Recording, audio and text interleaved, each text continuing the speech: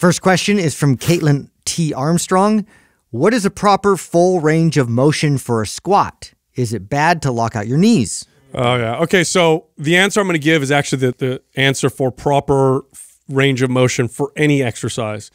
So the proper range of motion is the fullest range of motion that you have complete control, strength, and stability to support. Okay, so if that means that the most you can do is a half squat, because anything outside of a half squat, you lose stability, you lose strength, you lose balance, then that means that you have to train in that half squat. And then your goal is to improve that functional range of motion, improve your ability to go deeper while maintaining stability and control. This is true for all exercises. Now, the second part about locking out your knees, there's nothing wrong with straightening your legs up at the top of a squat. Now, here's the problem. If you lock your knees and relax your muscles so that the joints are supporting the weight, that's the problem. So it's like if I lock my elbows out on the end of a push-up and then I relax my body and allow my joint being locked out to support me, well, that's the issue. But if I straighten my arms out or straighten my legs out and then stay tight with my muscles, nothing wrong with that whatsoever. Now, the only any of the joints that you're going to lock out and not support with your muscles is going to be an issue. I mean, this is why, like, if you're standing up in a wedding and they tell you not to lock your knees, you might pass out. Like, there's all kinds of issues you're going to run into that. But if you can support yourself with muscles, in the lockout, obviously that's something to aspire to achieve. Now, the only thing I don't like about that answer, even though it's the right one, is that somebody will hear strength, stability, and control and think that because they can do it, even if their form breaks down, that they still are okay. Yeah, no. In other words, so like you'll see someone, they'll do a squat and they can get ass to grass, but they also round their shoulders, their forward head, their chest falls way over their knees. The bar path now travels in front of the knees. Their heels might raise up a little bit, but they technically can do it. They can get down there, and so I think that you have to elaborate a little bit on what strength and stability and control really means. It means you should be able to perform that movement with proper form all the way through without any breakdown, because even though you may be able to get deeper in the squat, if there's any breakdown in your form during that time, you've got to stop at that point. And so I think that's where people kind of mess up, is they think they see somebody go ass to grass and go, oh, I can get down there, but they also, heels are raising, and like I said, forward shoulder and head, and the bar path is now traveling in front of the knees. And so that's where I think this gets a little nuanced, is you may think that you're able to go that deep, but for some people, they can't do that with proper form. No, you can have a full range of motion without good control and stability. And that's when here's the deal. There are no dangerous exercises per se. There's only dangerous technique, form, lack of control, lack of stability. So it could be a barbell curl, one of the most basic exercises that exists.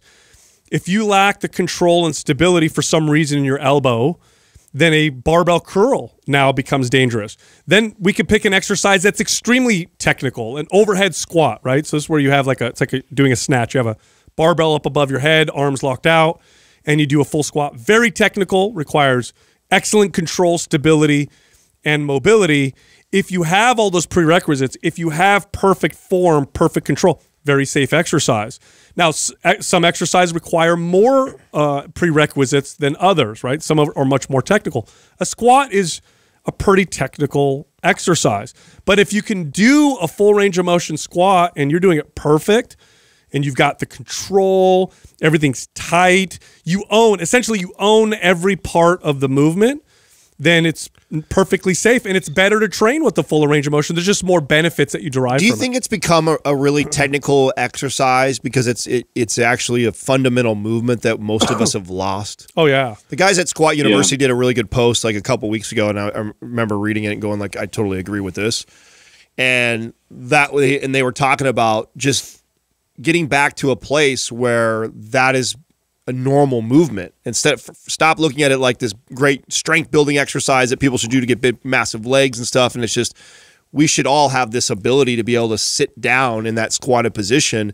And the truth is we've lost that ability. And because we've lost that ability, it now makes that exercise such a technical, difficult movement because there's so many problems that people have with getting down in that position. Oh, totally. I mean, okay, look at another movement pattern that humans literally evolved to do. There's very few things that humans do physically better than other animals.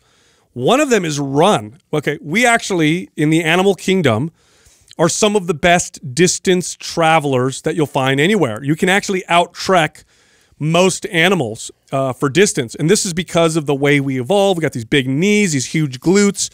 We use very little energy when we run. The problem is we forget how to run, so we lose the skill. So then we decide, I'm going to lace up my shoes and go running.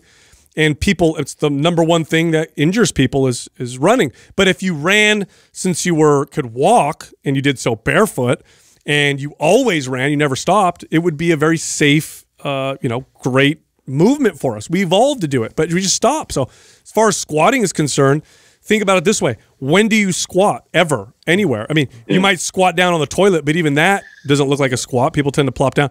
We don't ever squat, so we just totally lose that movement. Well, this is a bit of an aside, but I was thinking about this, and I know Strong by Science or Science by Strong, Max Schmarzo, I forget his handle, but he was talking about how we get back into these rec league sports, and after years of not training specifically in an athletic direction, and then jump into. And meanwhile, let's say you are working out, let's say you are in the gym constantly and lifting weights, but you're sticking in the hypertrophy style training.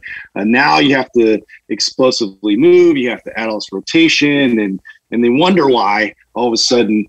These injuries occur and these, joint pain and aches and all that. But it's really like what you maintain and what you train your body for in terms of, what you're going to be able to keep up and have a high performance with. Yeah.